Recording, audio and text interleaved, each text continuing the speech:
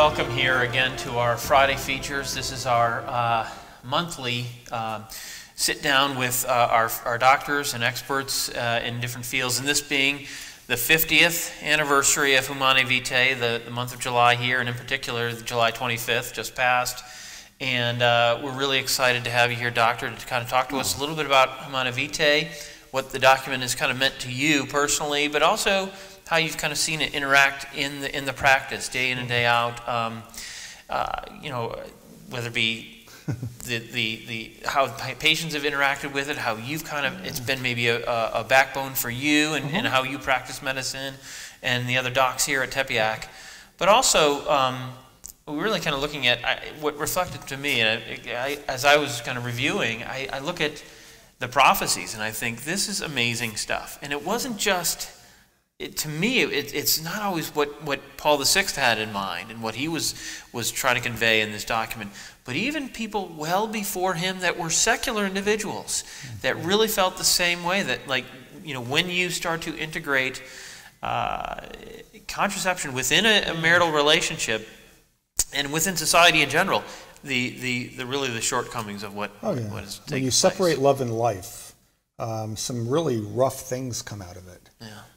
And so, no, like I said, and I appreciate this opportunity to talk to you all and to have this conversation, because I wasn't always a follower of this. You know, I grew up in a family that believed it, but because of my education and because of I wanted to do what was right by the women that I knew, my friends. Remember, I've learned about this through my friends who are females. I wanted to liberate them from the chains of their fertility back in the 60s and 70s and 80s and so in the early 90s. So I thought Humanae Vitae was a joke. I actually thought it was an embarrassment. I thought, you know, my God, they had to have gotten this wrong. And over time, it was you, women, telling me there's something wrong here. So that's the first thing I want to tell people, that I wasn't always born into this and said, oh yes, I believe it because they said it. I didn't believe it, and now I believe it because my experience as a doctor and as a friend of a lot of my patients as a gynecologist, you're the ones teaching me now. And so once again, I find it to be quite prophetic, quite helpful. And you know, I was going to start, isn't this classic? Here we are on the 50th anniversary of Humanae Vitae, and the cover of ESPN magazine, this is the July 30th issue, has a wonderful gymnast on the cover by the name of Allie Reisman. She's 5 feet tall. She recently testified against the gentleman who was in charge of the United States program of abusing her. And the title says, "We have to change the way our society views women." Front cover, ESPN magazine, right? You can be watching TV, right? And we hashtag Me Too, Harvey Weinstein, right? If you've been around some Catholic circles, we have an issue with a past Cardinal McCarrick. These are issues where when you begin to separate love and life, all of a sudden, things begin to go really awry. And through my education in medicine, it was always more contraception. It's never less. Oh, no, if you have diabetes, we'll just change the dose. Oh, we'll just find new ways to contracept you, kind of that it's a good, healthy thing. And in fact, everywhere, every time, in every condition, if you have no periods, if you have heavy periods, if you only want one child, if you don't want any children, if you need abortion as a backup, all these things grew out of this belief that contraception is good for you and for me. And if that were the case, we would see a drop in antidepressant medicines. We would see a drop in divorces. We would see a drop in healthy relationships or suicides or depression. Yeah. Or medical problems. It's the opposite of that. It's just the opposite, because it's very hard to stay on the medicine because of all the side effects. The headaches and the bloatedness. On studies that are well controlled. Forget about the woman in her home who's having breakthrough bleeding or has put on a few pounds. And so I think what you were driving at is, that this document that came out in July of 1968, now remember, the whole world was against it, including many within the church. Many within the church says, no, it's not, we can kind of dissent from this because this is not right. Well, as you were alluding to, inside that document, he predicted that if you separate this important area that God put together back in Genesis, love and life, you're going to start having serious problems, right? Yeah, absolutely. And the other thing that I find amazing too, in your own journey, but I think it's very similar, and you touched upon it a moment ago, is that a lot of people just didn't buy into it. They didn't. They thought it was a silly document, and even to this day, there's a large portion. Some say over 90% of your Catholics who are not contracepting.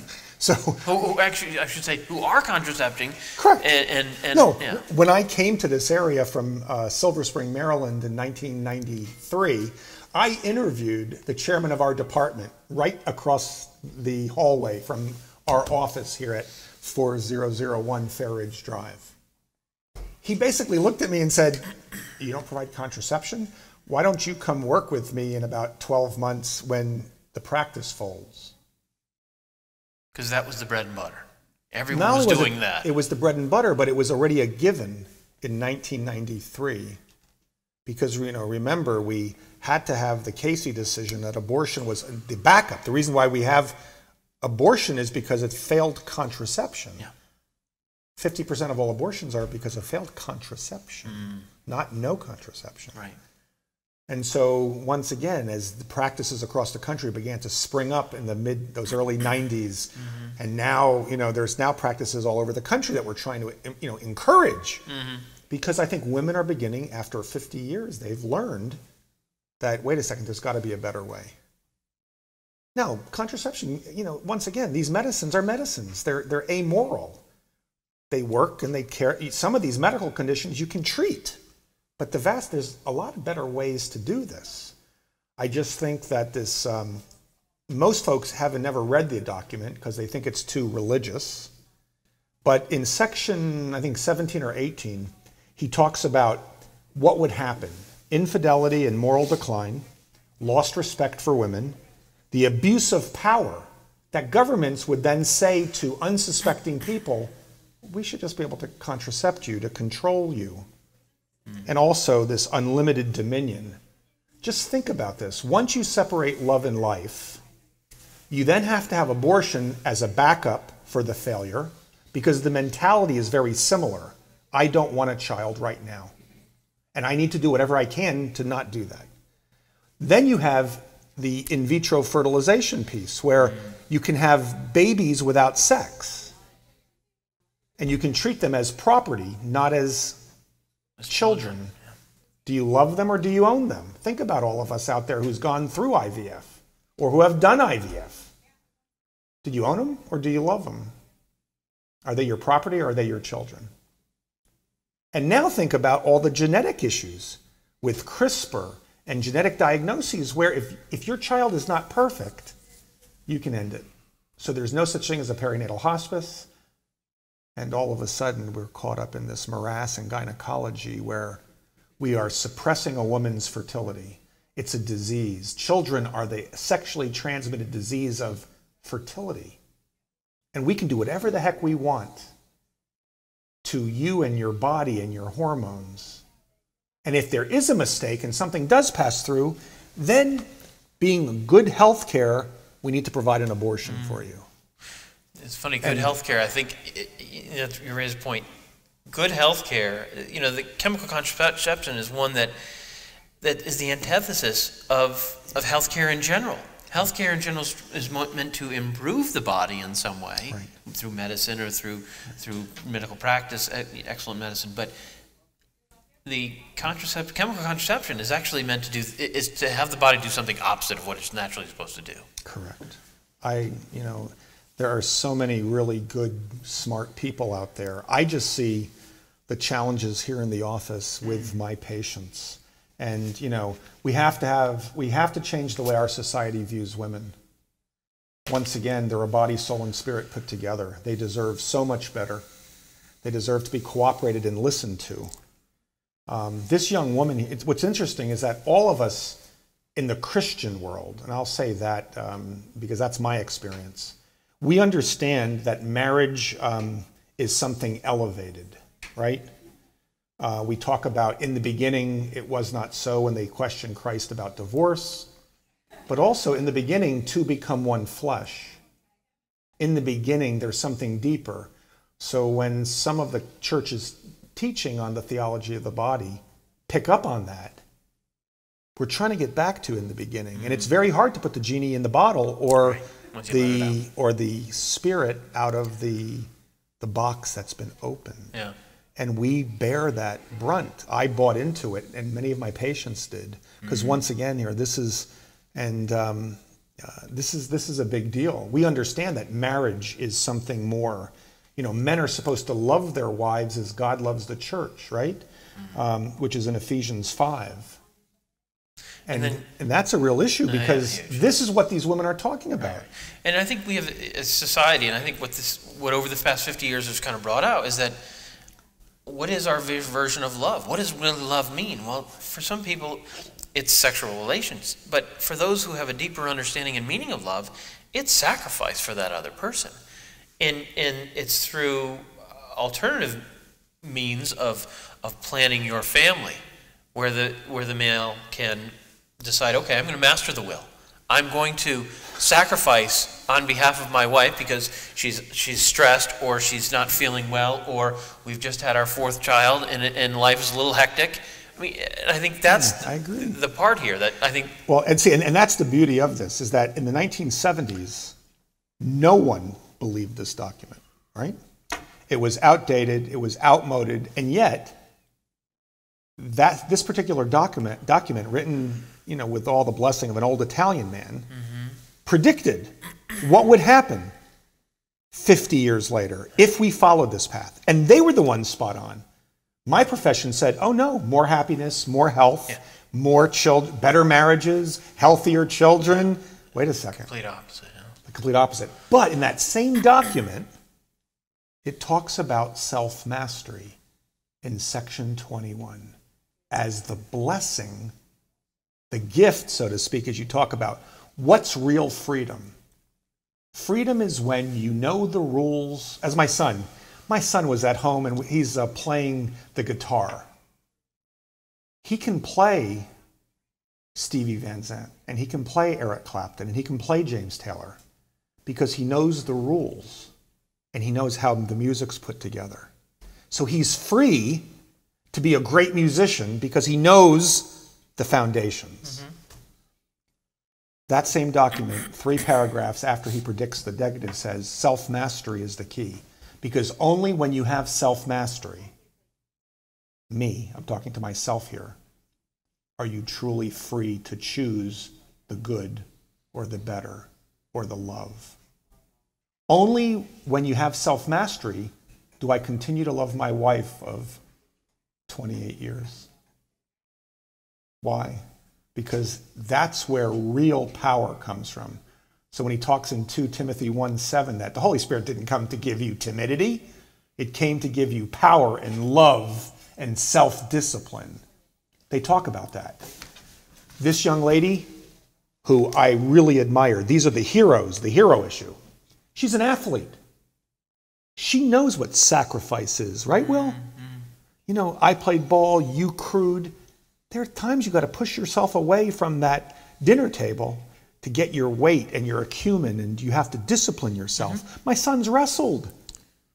Many of you women out there have given up lots of things so your family and you can flourish. Self-mastery. And that's the key. That's John 15. You're part of a vine, and he wants to prune you so you bear more fruit, so that you're free to follow him. And in healthcare, if you've never, ever thought about this before, start thinking about it. It's a whole new way of looking at your health and your body and your fertility and your hormones and your relationships with your partner, with your spouse, with your children, with your future children, with your church. And once again, this was not meant for Catholics. This is what the human was created for, to know, love, and serve God in this world and be with him forever in the next. I mean, that's not a punchline. That's biblical, scriptural. They talk about, quivers being filled with children. Well, some people can't have that. But you still can have that when you don't separate love and life, which God put together. And yet we try to think about that. And so, yeah, this is a big deal, a big anniversary. So tell from a day-to-day standpoint, from on the ground and caring for women here at Tepeyac, tell me a little bit how you've kind of witnessed it's without obviously sharing those individuals' names, but maybe parts of their stories that how they've felt, whether it be degraded over the years or their marriages have suffered because of contraception or not being in line with Humanae Vitae. There's stories all the time, and it comes up in listen. For one example, trying to teach young medical students and young nursing students to listen to their patients. In order to have health, you have to have a relationship. So for all of you folks out there, there is a higher power and you're not it. For people who don't have a faith or a belief in Christ, there is a higher power. It's one of those bases of one of those 12-step programs. For us, we believe that we have a Father. And in order to have health, you have to have relationships. You and your family, you and your friends, you and the provider, as well as you and your Creator. That's all part of health is based on relationships. So to take time to listen to your story is part of the way of Humanae Vitae. How can I know if there was a recent article, a doctor stops listening after 15 seconds? I saw that, yeah. 15 seconds. Well, we're trying to 15 minutes per patient at the simplest end here at Tepeyac. Why? Because we want to try to get to know you. We want to try to listen to your story, to get to know the whole person. So that's one of the things. The other things were people who would come to me and go, I stopped that pill. I was having headaches. I was putting on weight. And then you suggested that I inject something in my arm that stays there for 3 months. I didn't want to do it on a daily basis. Why would I do that now? Or the cramping, or the side effects, or the whole idea of why is my husband getting off scot-free if all those chemicals are being pushed into my body? So many folks out there, this is not a religious issue. This is a medical issue. The side effects I see as patients coming in, they want a different way. I really don't want to go back on birth control for polycystic ovaries. I really don't want to be put on birth control for PMS. I don't really want to have hormones for that change of lifetime. These are all practical examples. And then on top of it, the young ladies who come in here at the tender age of 54 with no children. There's many of you all out there. You don't have, your first marriage failed. You're now maybe on your second marriage, or you're dating and you're in your 50s and you have no children. And there's a little bit of a cynicism there saying, I bought a bill of goods that didn't deliver. Eventually I would find a good marriage with contraception. Eventually I could have multiple partners and not be hurt physically or spiritually or emotionally. And now my FSH is low, or my FSH is high, my AMH is low, and I'm infertile. I'm past that time. When you realize, and I'm seeing more and more articles in the Atlantic Monthly, the New Yorker, New York Times, LA Times, Washington Post, you end up at the end of your life and you realized you bought a bill of goods that didn't deliver on happiness or health or wholeness. That's it. And I'm telling you, that's a real hard place to be.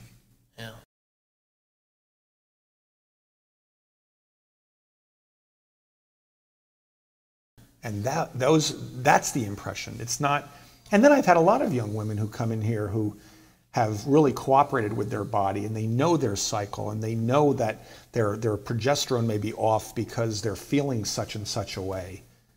You know, knowledge is power, right?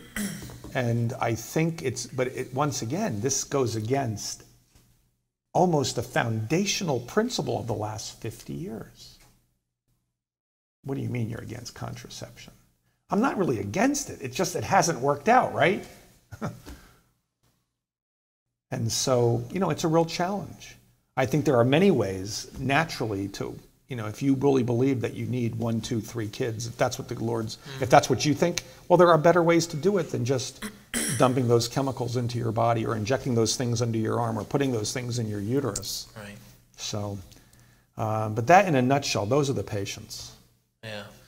How have you also experienced, I mean, we look up at the other prediction here of the abuse of power in the state, and I think it's amazing that prophecy within that document and how it's even affected the medical world. I mean, I think from my readings and my research, I get concerned that doctors are going to be forced to have to implement, you know, chemical contraception or be forced to do things that are outside their faith. Well, you know, yes, I agree with you. A current example is that the city of Baltimore was doing implantable contraceptives in a lot of young teens in certain school districts because their unwanted pregnancy rate was so high that they were forced to force the children into taking long-acting reversible contraceptives.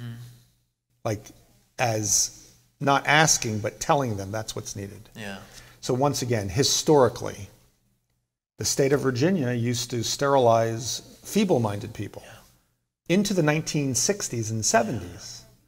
Well, where do you think the folks, the Nazis in Germany figured? They came here to learn from us. And so what happens is it's not that far of a stretch to think of what's happening in China. They're being held up as this new up-and-coming power, and oh, by the way, they forcibly used a one-child policy to do that because the world has decided that it's better to kill your future than to teach your people how to work with it, manage it. And so therefore, anytime you go give talks to most people and they talk about poverty, how do you get people out of poverty? Less children. How do you get less children? Contracept. Wait a second. What?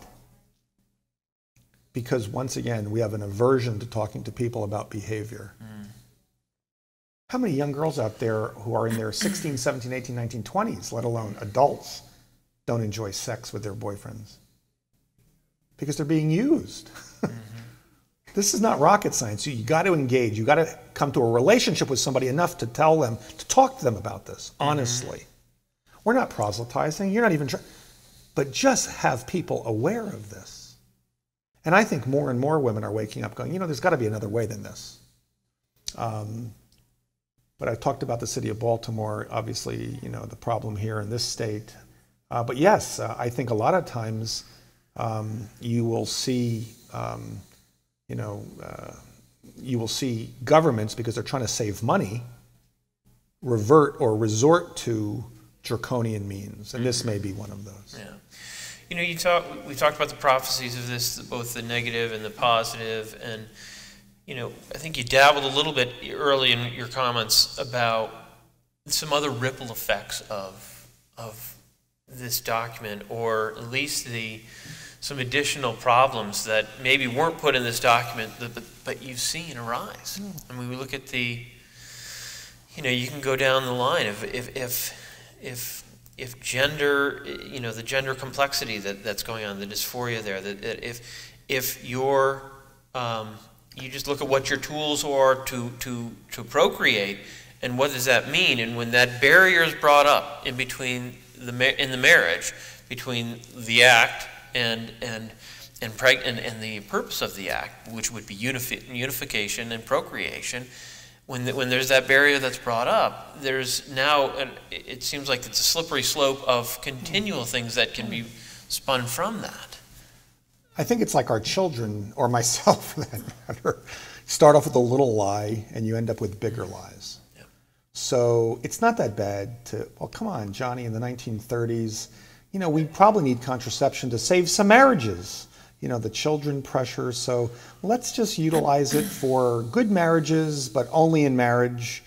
And that was in the 1930s. And by the now year 2030, we're making babies in test tubes. We can eliminate diseases because we just kind of get rid of the children that are sick, and the parents are the ones that are going to help, you know, identify that with the doctor. And so I think there is a lot of danger here, because I think we're living right now there. You start off with living a lie, and our body is an expression of who we are, because we're a body, soul, and spirit. And when you start doing things that disrupt the purposes ingrained in us from the beginning, you tell a lie with your body. And then the next thing you do is you tell the lie to your wife, and then you tell the lie to your children, then you teach the lie in school, and then you propagate the lie in medicine. And then the churchmen and the church women become confused. And they just think that we need to kind of get away from this to make it more easy. The secret for us Christians, the blessing, because this document is nothing but mercy. The Lord tried to warn us what would happen, and it's coming true. I'm convinced that once you begin to tell the lie with your body, everything becomes open-ended. So for myself, yes, I can abort a fetus that's a half-inch big. And I found myself aborting a 2-pound infant. Aborting a 2-pound infant. And I think it's the same with all of this, because of the battle inside the heart, the human heart. I want mercy, not sacrifice.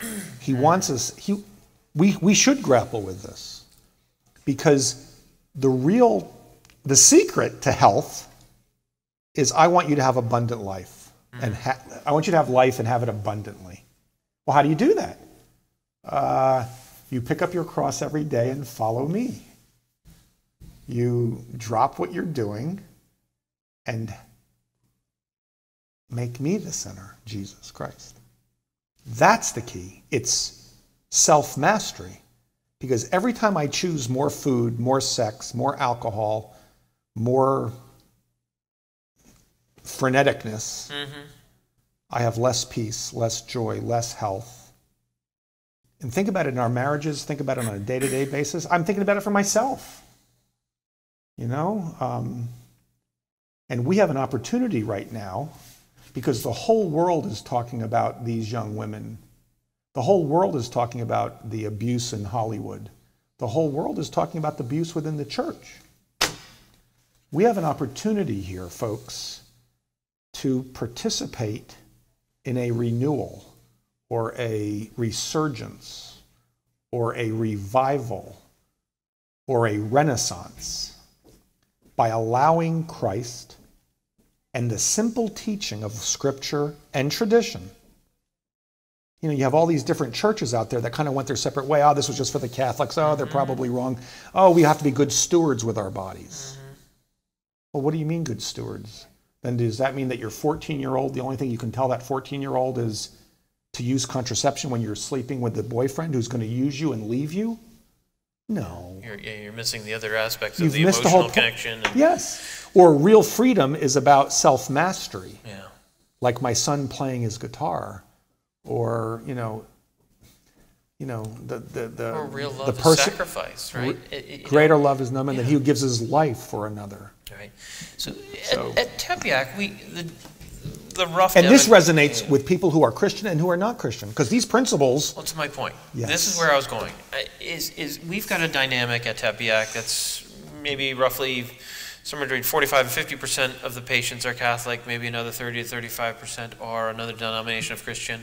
And then you have 15 25, or so, 15, 25%, yeah. who are they're agnostic or Muslim or another faith. Right. how does this sort of methodology how does it resonate with them? What are the selling points, for lack of a better term? Once again, I think if you want to form a relationship to figure out where people are coming from, number one. Mm-hmm.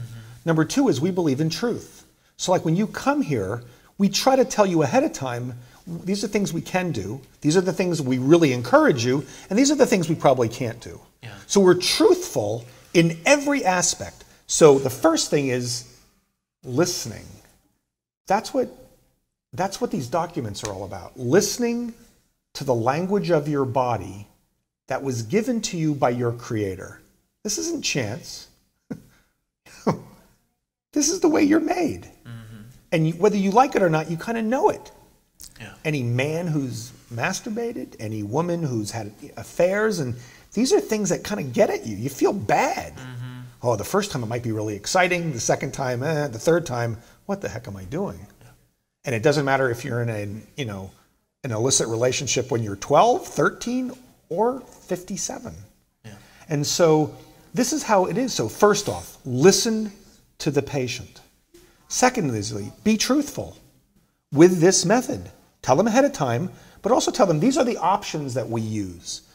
This is natural fertility awareness. These are all the methods that can be utilized. This is how you listen to the language of your body. This is how we get to the root of the problem. How many of you out there want to get to the root of your problem? And you don't want another Band-Aid approach, another chemical thrown at you, right? Why do you go to homeopaths? Why do you go to chiropractors? Why do you go? Because medicine has lost its soul, period. Once you try to separate the creator from the created, it just kind of gets kind of crazy out there. And I'm not going to listen to you. I have 2.5 minutes. I'm done. I'm sorry. Listen, be truthful. If I disagree with you, it's not because I don't like you. It's because I disagree and you disagree. Let's talk about it. You think about what I said, and I think about what you said, and guess what? Things work out well because we're both into it for health reasons. And you kind of know what to expect from us. There's no judgment here because we've all done it. There's no judgment. Yeah. And so listening, the truth, and then looking at your hormones, looking at your blood work or your saliva. The indicators. Yeah. And then try to formulate a plan of action for a condition. And that condition doesn't have to be disease, Will. Mm. It might be that you've just been beat down by life and stress is getting to you. Mm. So once again, I think the folks here, we're not into disease, we're into health. That's why we focus on the good of fertility and that children are not STDs, that you just get rid of them like you get rid of gonorrhea and syphilis. And so it's that kind of holistic approach. And when we fail, our patients tell us about it. And so it's on every level, there's a certain truth to it. Because I think this document is about the truth of how the language of our bodies speak to us. And so many of us out there want health. We want to be free of the chemicals so we can breathe again and let our bodies do what they were designed to do or created to do. And that comes across whether you're a crystal worshiper or whether you know Buddha or whether you know Jesus Christ or whether you know Muhammad. Once again, I think that those principles resonate across the board. Yeah. Well, it kind of goes back to what it's meeting people where they're at, understanding them and their stories, listening to them, and building that relationship, which builds trust in the end. And I think it's very fundamental. It's what we should be doing in a lot of our relationships. And yet it's hard to build trust because you trust people and they lead you astray. Now, I'm not pointing, this is just in the news, but I'm guilty. I used to do this. Not abuse, but I used to believe that this was a healthy way to do things. That you were helping women in this way. Yes. And you helped me see this as, hey, not so fast. Because it's me. I'm the one, we all have to pull the plank out of our own eye. How can we do this better? But experience sociologically, politically, physically, spiritually has shown me that this document is spot on. It's not an embarrassment. It's the keystone to renewal. Speaking of that, where do we go from here? I mean, it's you know, it's a great time, 50 years, to kind of look back and say, boy, look what has happened. Look what look what the prophecy kind of did predict. But how do you know? And you've got articles like this, you got the Harvey Weinsteins, you got the Me Too movement, and what can be done? Once again, as we talk about transforming hearts through healthcare, it's a matter of the heart. And we have to be patient and wait for you. All of you folks out there on the fence who, you know, you're still trying to find which way is the right way. And, you know, it's very hard to go out and talk about this because for someone who did it for a few years of my practice, no, you're not going to criticize me like that. But when the doubt creeps in, we can be there ready to provide excellent health care, but also a good ear to listen to your story, to maybe try to put those pieces back together. For us here, it involves all about you, the patient. We're here to serve you at Tepeyac OBGYN. End of discussion. And we want to do that better each and every day. For the system of Divine Mercy Care, we're trying to work through pro-women's healthcare centers to support standards across the country where abortion is not good health care. Pumping hormones into your body is not the best way to space children. That there's other ways to do this and that we can do this cooperatively and collaboratively and we can help one another across the country. I think it's... Put yes. the links together. Like yes. you had correlation that, yes, this was predicted 50 years ago. Yes. But look at how it's manifesting itself in the variety of ways in today's society. And also on the, you know, on kind of on the body of Christ way, also trying to talk to our brothers and sisters who may not see this as a core truth and really have a straightforward conversation about it. Because we're here and you're there to instruct the ignorant, counsel the doubtful, you know, lift up the downtrodden, care for the sick. Well, I want people to do that with us. Meaning, you know, if for folks who think that we may be in error, to let us know. But also for us to just be witnesses and to be really good collaborators and cooperators in your health care.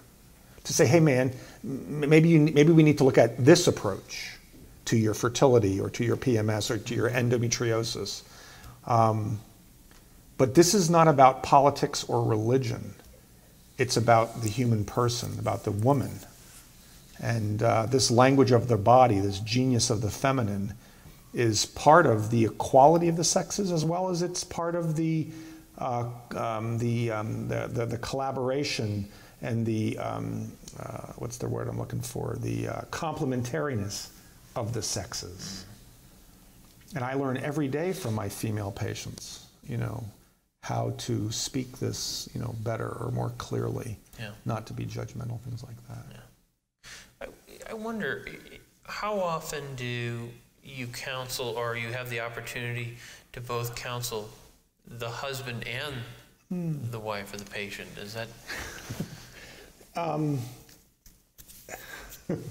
I'll give you one story. Not as often as I think we'd like. A young lady comes to us from Quantico, Virginia. She's married to a Marine colonel. And at the end of the visit, she's 51. He's probably 52. At the end of the visit, she says, you know, Dr. Buchowski, I'm getting a little tired of having relations. I said, you know, it's very common at your age, ma'am, at 50. You know, things change. I know we're almost finished with your visit, but do you have a minute to talk? Yeah, I have a minute. She says, my husband and I have sex, you know, 34 times a month. And I said, a month? She goes, yeah, just about every day. He's a busy working man and he doesn't want to hurt. 34 times a month. And I laughed, she laughed. And I said, well, that can make it a little tiring. Maybe I can talk to him about it because, you know, as you age, you're lining. And so we talked. So he came in. So here I am in a room with a 6'4" killing machine, a Marine Corps colonel who's in charge of a lot of men. And he talked about the difficulty of being a virile man and how he needed, release. And this is not a religious couple. This is just a physical couple. I said, there may be a better way here if you kind of listen to your wife's language of her body, that it gets a little tiring. So we talked about like the hormones, but we all talked about kind of a little self-mastery. Like, what do you do on the field, Colonel? Yeah. Well, no, I'm continent when I'm in battle. Of course you are. Think about that in your marriage. I get a note on Quantico Stationery. Dear Dr. Wachowski, my sex life has improved since we took the advice. So I only say that because you don't know what you hear. I mean, this is a fascinating business we're in. Too much sex, too little sex, kind of sex with other people. We hear it all, and there's no blame, but there's a lot of practical common sense that needs to be shared. And there's a lot of times when if the woman, can't really tell the husband a certain thing, maybe the docs here, both the male and the female docs, can talk to their husbands. We talk about an OBGYN ultimately cares for two patients, the woman, and if the woman is pregnant, both the woman and the child.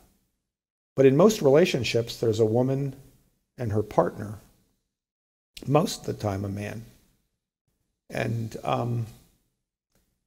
there's a certain almost aspect that I'm beginning to realize after 30-something years of doing this, that maybe we really take care of three people. And just because two become one flesh when people start having sex, that reality is just as important as the reality of a fetus, a baby growing inside a woman. And that I think we probably need to be more aware of that and to help that conversation develop in that area. Once again, life is full of challenges and it's not perfect. But this whole idea of bringing the man into the equation, I think, is a very good one. Yeah. And it reminds me that I probably should do that more often. Yeah. Well, I want to thank you very much for your time today. And thank you all for tuning in. Really, please like and share this. And really do a deeper dive yourselves into this document, into the other, as this being the 50th year, there's a lot of resources out there for you to kind of take that deeper dive and explore it some more. But above all, thank you, Doc. Really appreciate it. You're welcome. And God bless you all, and keep us in your prayers as we pray for you.